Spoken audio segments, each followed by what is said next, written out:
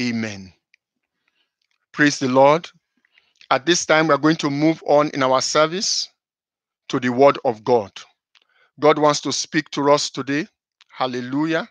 He who has an ear, let him hear what the Spirit of God is saying to the churches. Today, God wants to talk about becoming like Jesus. The title of this word is Becoming Like Jesus. Becoming like Jesus. Let us turn in our Bibles to the epistle of 1 John. 1 John chapter 3. And I'm going to read verse 2 and 3. Becoming like Jesus. 1 John chapter 3, starting from verse 2. Now, beloved, now are we the sons of God, and it doth not yet appear what we shall be. But we know that when he shall appear, we shall be like him, for we shall see him as he is. But we know that when he shall appear, we shall be like him, for we shall see him as he is. And every man that hath this hope in him purifieth himself, even as he is pure. Becoming like Jesus. So the Bible says we are not yet like him, but when he appears, we shall be like him. And if you really want to be like him when he appears, you must purify yourself. Now, sanctification is the process of transforming us believers into the likeness of Christ. And the Bible is saying when he appears, we will be like him. At Jesus' coming, we shall be transformed into his likeness. But what is Jesus like? For us to become like Jesus, we should know what he is like. And in verse 3 of 1 John chapter 3, it says, every man that had this hope in him purifieth himself, even as he is pure. So if you believe this, and if you have this hope, then you must purify yourself. You must purify yourself in anticipation of his coming. The Bible says, blessed are the pure in heart, for they shall see God. And if you want to purify yourself, that means you must avoid offending God. You must avoid doing things that grieve the Holy Spirit. If you want to purify yourself, when you look at 1 John chapter 3, verse 2 and 3, they go together. Those that purify themselves is because they want to be like Jesus when he appears. And to purify yourself, you must first go to the cross and die. You must first go to the cross and die. Becoming like Jesus means you must go to his cross. Now, the cross of Christ is central to our faith. The cross demonstrates the character of God. It shows you the love of God for sinners and his perfect justice at the cross. It's like his love for sinners and his perfect justice, they meet at the cross. Somebody had to pay the price for sin. And Jesus Christ, a sinless man, the Lamb of God, a man that knew no sin, at the cross, he paid the price. He met the terms of God's justice at the cross. And at the same time, demonstrated love for sinners by being our substitute on that cross. So if we want to really become like Jesus, in 1 John chapter 3, verse 2, if we really want to become like him, we must go to the cross. And when you get to the cross, believers, the cross will strip you of your pride in who you are. If you're still arrogant about who you are and what you've accomplished, you've not gone to the cross. Those that go to the cross will be stripped of their pride, especially their pride in who they are. At the cross will demand that you lay down your old man. As we celebrate Good Friday tonight, let us remember these things. The cross will demand that you lay down your old man And this was the problem with the Pharisees. The Pharisees liked the way they were. They were comfortable. The Pharisees, the scribes, the Sadducees, they loved the way they were. They were not willing to lay down their life for anybody. In fact, they wanted others to lay down their lives for them. They never went to the cross. If you want to be like Jesus Christ, you must go to the cross. Now, the Pharisees and the Sadducees, they were religious leaders of their day. So was Jesus Christ. Jesus Christ came on the scene, and the crowd, the multitude, started going after him. And they said, this man has come. He's the leader of a sect. But what Jesus was he was the leader of a new faith. He was the leader of a kingdom. He came to introduce a kingdom. So the Pharisees and the Sadducees, full of religion, were not willing to go to a cross to lay down their lives for their own disciples. Now, when you get to the cross is not a pleasant place. It's a rugged, gory place. The cross is a place of slaughter. The cross is a slaughterhouse. But look at Jesus. Jesus was so clean, and he made himself dirty that we might become clean. And that's what real ministry is. You're a believer and you're afraid to get dirty. You're a believer and you're afraid to wash feet. You're a believer and you're afraid to go where the rubber meets the road, to help save souls, to minister to people, because you don't want to disturb your neat schedule. Then you've not really been to the cross. Because when you get to the cross will ask you to lay all down so that you can serve men. Jesus says, greater love hath no man than this, than a man laid down his life. Lay down his life means the cross for his friend. Let us turn briefly in the Bible to 2 Corinthians chapter 5. Let's go to 2 Corinthians chapter 5. I will be reading from verse 21. I will read verse 21 rather. 2 Corinthians chapter 5, verse 21. For he had made him to be sin for us, who knew no sin, that we might be made the righteousness of God in him.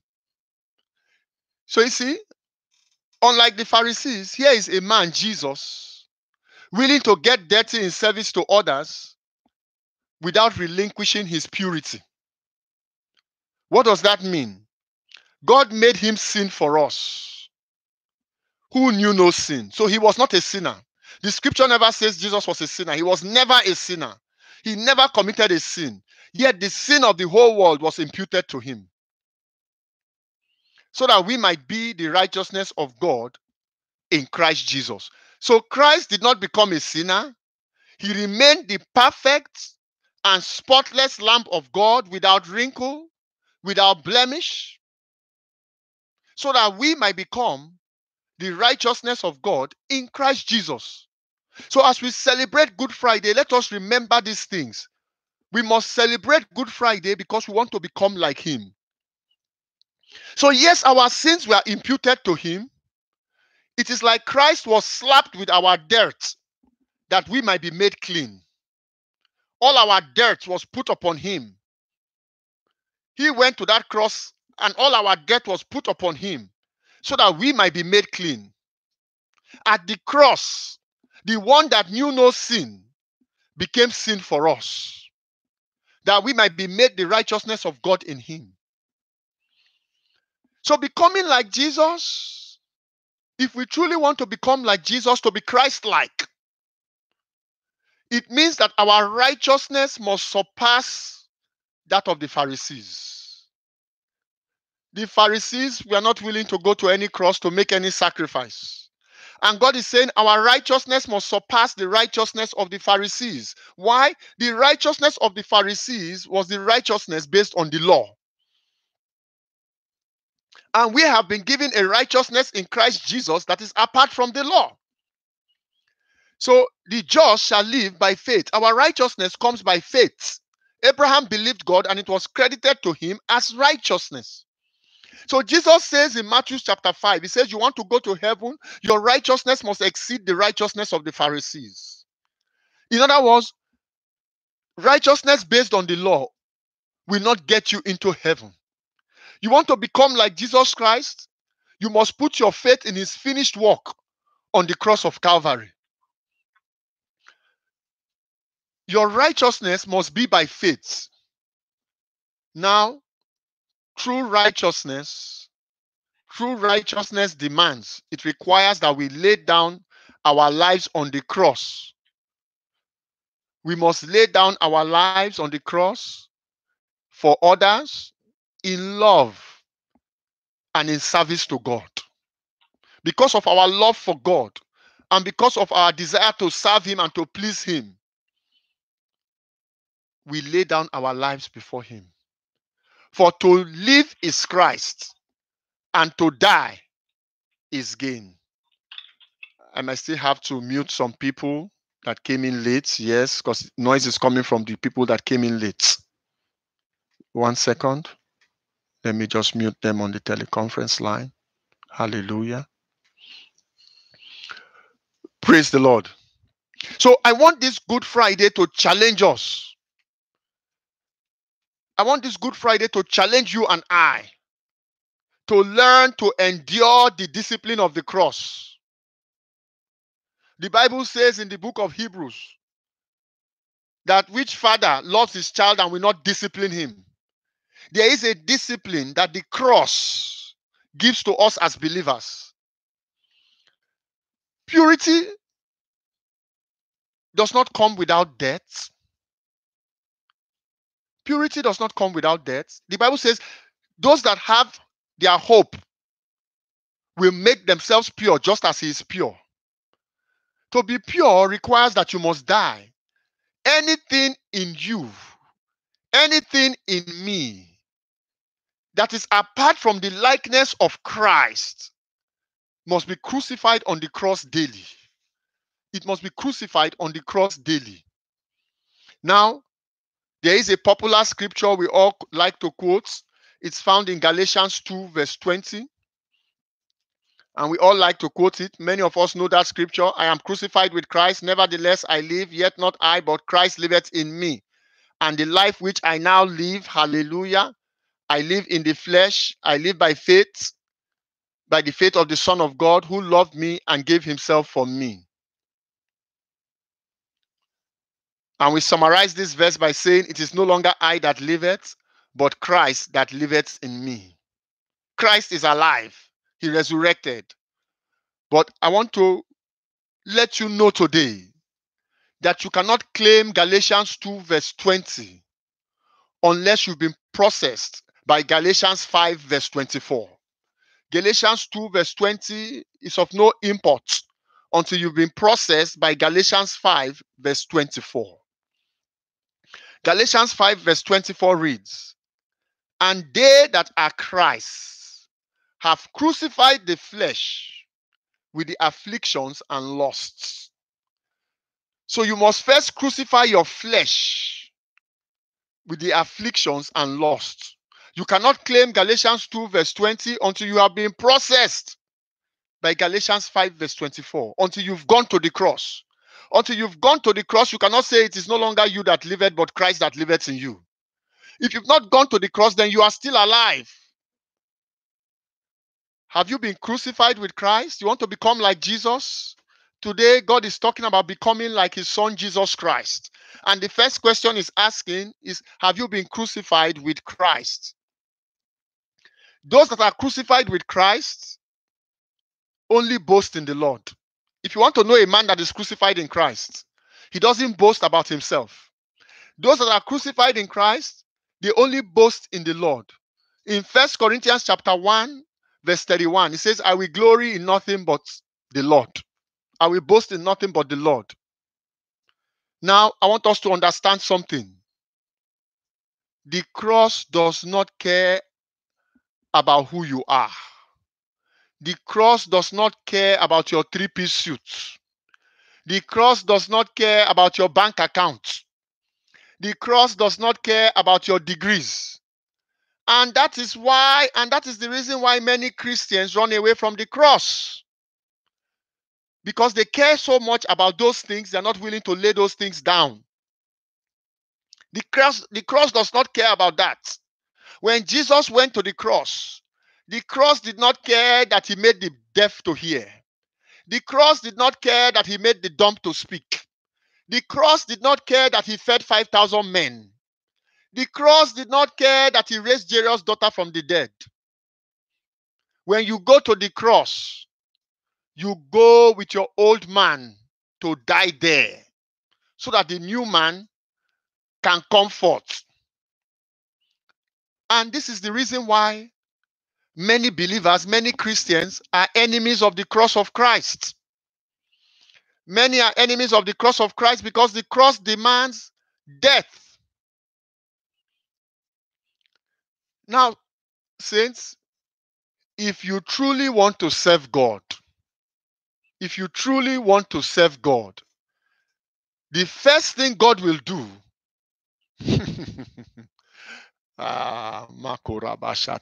the first thing God will do is to supervise your crucifixion at the cross. He will be the one supervising it. Ask Jesus Christ.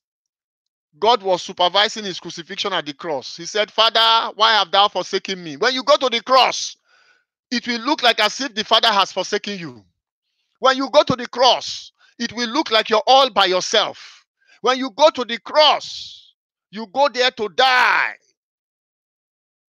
So that it will no longer be you that liveth, that old man that liveth, but Christ that liveth in you. So God, people that really want to serve God, there are some, I have come across people that want to serve God, and they say to me, oh, I'm waiting for this to happen before I serve God. Or I'm waiting to receive these resources before I begin my service to God. They've not gone to the cross. Those people, they've not really gone to the cross. Because when you go to the cross, you go there regardless of what you have and what you don't have. And God cannot use you until you've been processed at the cross. To live is Christ and to die is gain. First go and die at the cross. Then after you've died at the cross and your old carnal man, your old carnal nature has been crucified, then your service to God will be in spirit and in truth. When we take our old man to the cross, just like in Galatians 5 verse 24, it is then and only then that God will start to make you a new man. We know that familiar scripture in 2 Corinthians 5 verse 17. If any man be in Christ, he is a new creation. All things are passed away and all things becometh new. It cannot becometh new except the old things pass away. So if you hold on to the old things, people that hold on to the old things are people that have not been to the cross. The Bible says if any man be in Christ, he is a new creation. All things have passed away. So if the old things have not passed away and we are holding on to those old things, it's because we've not nailed them to the cross. And God is saying this Good Friday, He's looking for people that will be crucified with Christ. He's saying that this Good Friday, He's looking for people that will be crucified in the flesh. People that can now say they are a new man in Christ. You cannot be a new man in Christ until the old man passes away. The old man must die.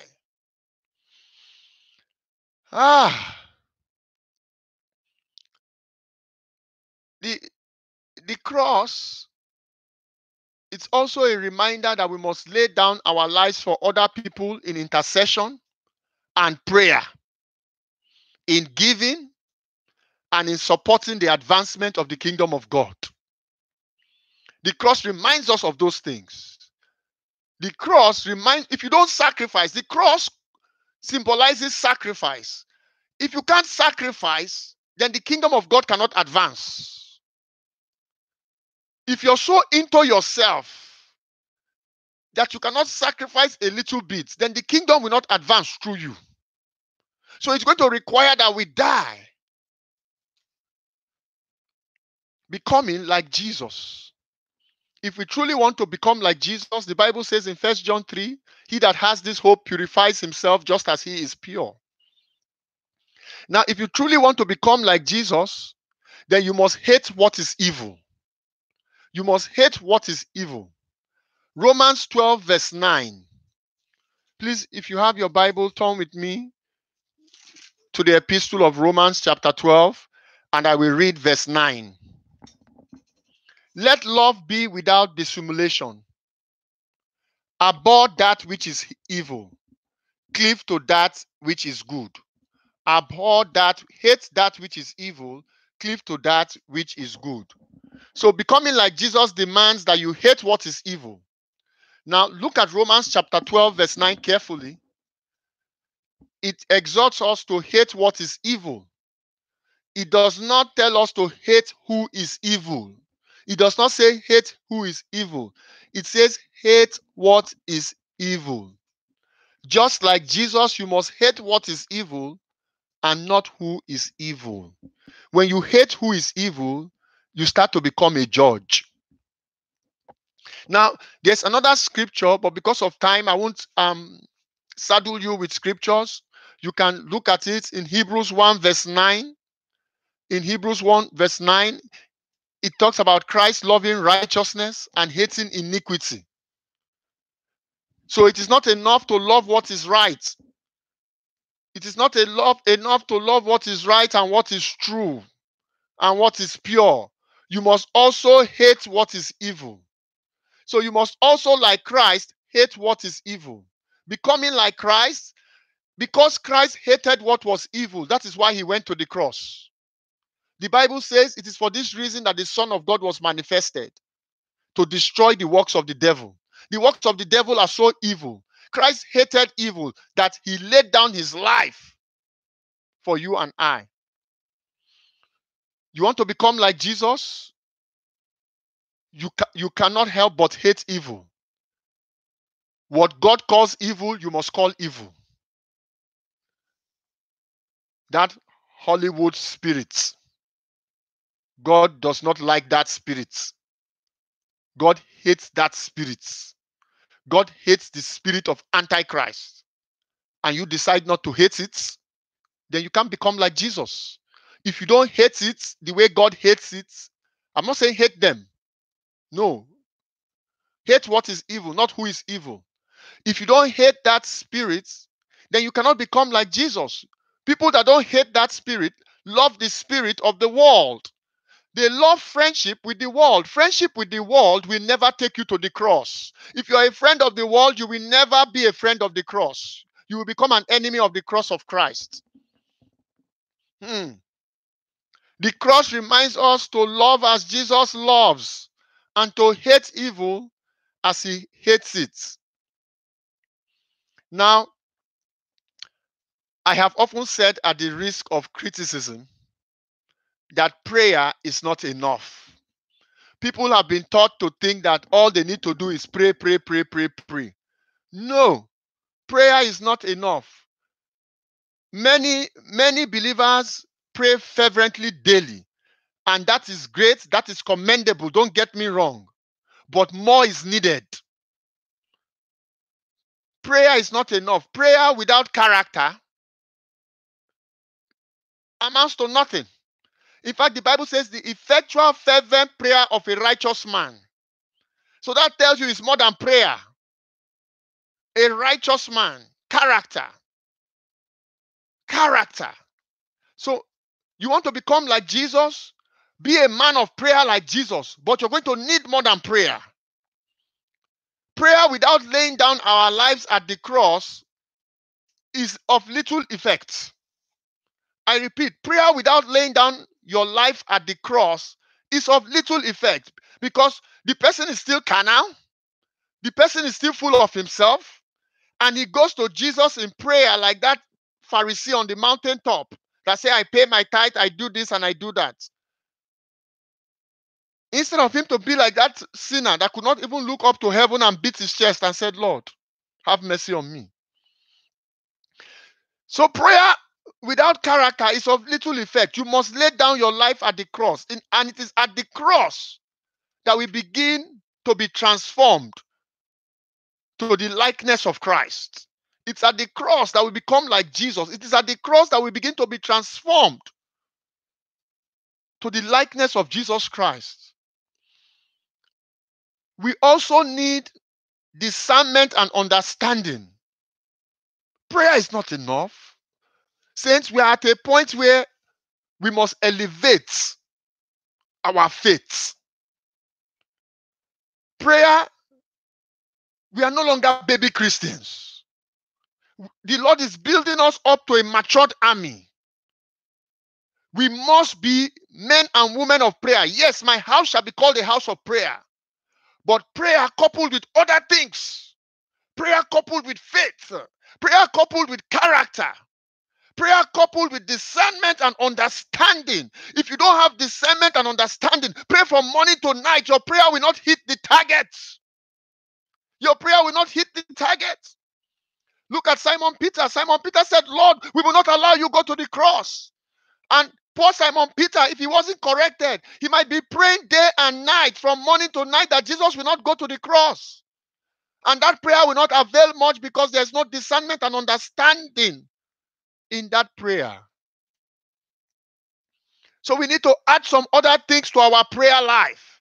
We need to add character to our prayer life. We need to add wisdom, understanding, discernment to our prayer life so that our prayers will hit the target. We want to become like Jesus. We must be united. He said a kingdom divided against itself cannot stand. Jesus went to the cross. He died for us so that we can become a body of believers, a united body of believers. God is building an army in these end times, a united body of Christ. The spirit of division has no place in our ranks. If you are someone that causes division and strife, you need to take that to the cross and nail it to the cross so that you can become like Jesus.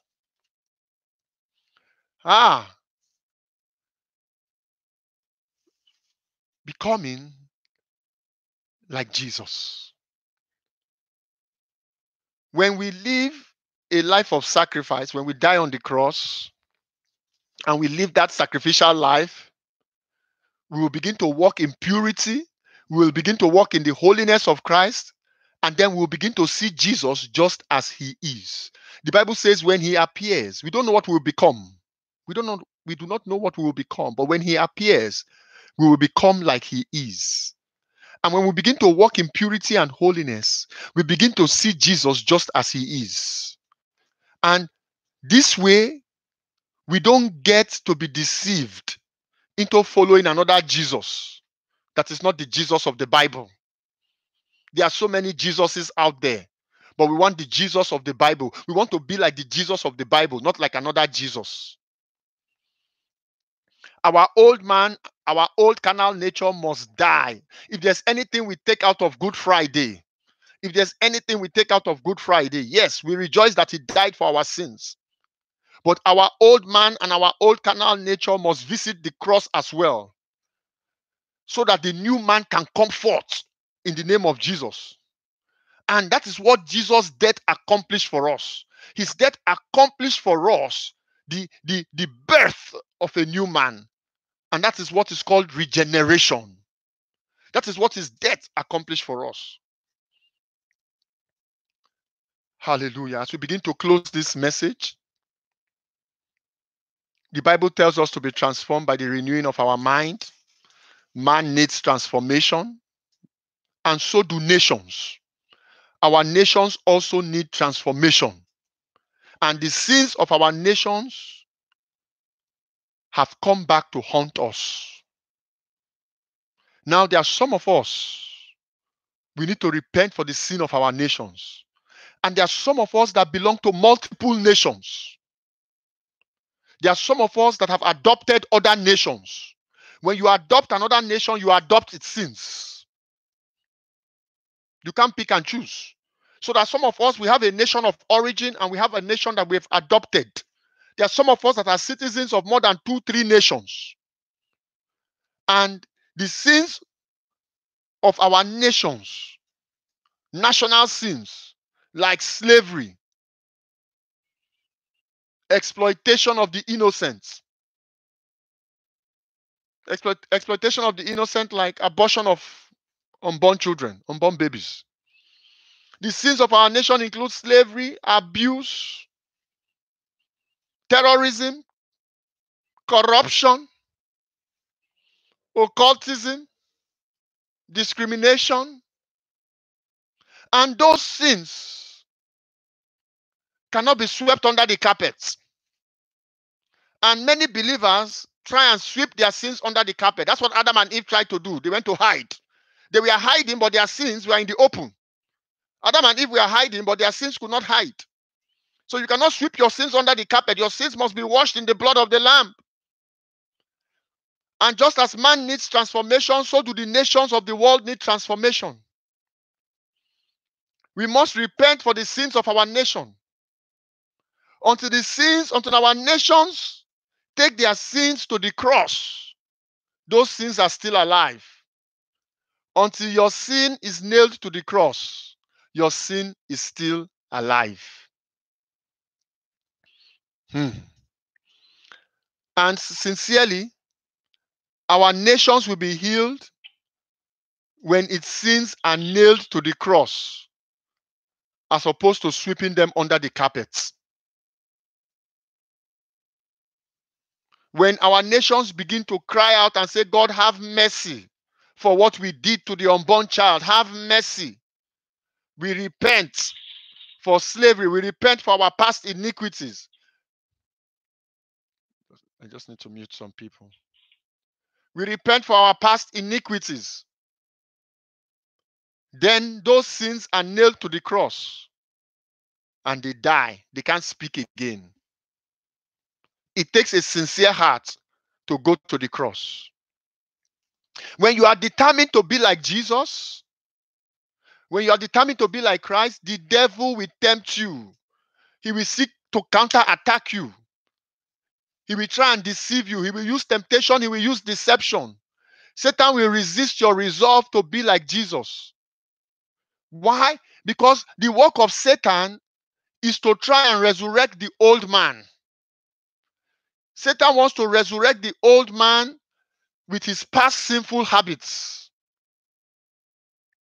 But we must hold on. We must go to the cross daily and die. Now, let's pause here. Even though the cross is a place of suffering and sacrifice, it is also a place where the greatest victory was won. It is also a place where the greatest victory was accomplished. And the suffering, in order to become Christ-like, is what will usher you to victory. The suffering, in order to become Christ-like, is what perfects you and strengthens you in Christ. The Bible says in 1 Peter 5 that after you've suffered a little while, you will be strengthened. So the cross is a place of exchange. At the cross, when you go to the cross, believer, it's a place of exchange. It's an altar. An altar is a place of exchange. You exchange the old man for the new man. You say, God, I'm sick and tired of this old man. I'm sick and tired of this sin.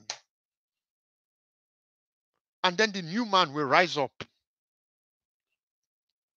This Good Friday, I think it serves as a reminder for us to be thankful that Christ demonstrated the ultimate self-denial, ultimate sacrifice by dying on the cross for us. The Bible says the handwriting that was against us, he took it away and he nailed it to his cross. And he made a public spectacle of principalities and powers triumphing over them in his cross. Believers, it's all about the cross. Those that think, oh, I will not serve God until I have my private jet to go preach the gospel in the four corners of the earth. That's your thinking? Please go to the cross and die. Go to the cross and die. We are called to wash feet. Now, let us conclude this message so we have time to pray. In conclusion, as believers, we must embrace the cross of Christ. We must embrace the cross of Christ. And when I say embrace the cross of Christ, I'm not talking about the cross you wear on your neck. I'm not talking about the chain you put on your neck. We must really embrace the cross of Christ. Believers that want a Christianity without the cross. Hey, if you're a believer and you're looking for a Christianity without the cross, then that means you're a friend of the world and you're an enemy of the cross. That's what it means. You know, believers that want a Christianity without the cross have a friendship with the world. They have a friendship with the world and they seek the pleasures of the world. Because the cross and the world are at variance. Let us close with Philippians chapter 3. This Good Friday. Let us close with Philippians chapter 3. I read verse 18 and 19. Philippians chapter 3, verse 18 and 19. Praise the Lord. For many walk, of whom I have told you often, and now tell you even weeping, that they are the enemies of the cross of Christ. It does not say they are the enemies of Christ. That scripture does not say they are the enemies of Christ. It says they are the enemies of the cross of Christ.